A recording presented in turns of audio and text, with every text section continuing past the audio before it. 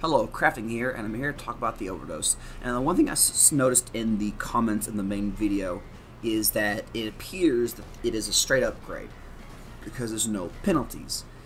Keep in mind, if you actually noticed in the video when I showed the comparison of the damage penalty, the syringe gun actually has a bonus that we added to it, which is that it gains 1% uber charge on hit. Actually, all four of the official medic primaries, none of them have penalties except for the Crusaders because, come on, it's the Crusaders. Even though we basically nerfed it, it's still good.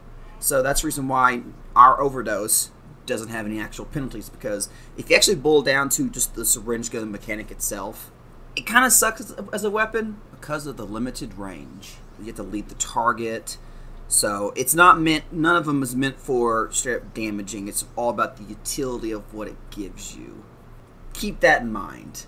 So that's the reason why I've decided to, in generally, not to have any penalties on the primary weapons for medic, except obviously for the Crusaders, because it needs it because of just how good it still is. Mostly because I love one of the comments is the fact that Overdose doesn't have any penalties is because it's not the Crusaders, which I do agree with that statement.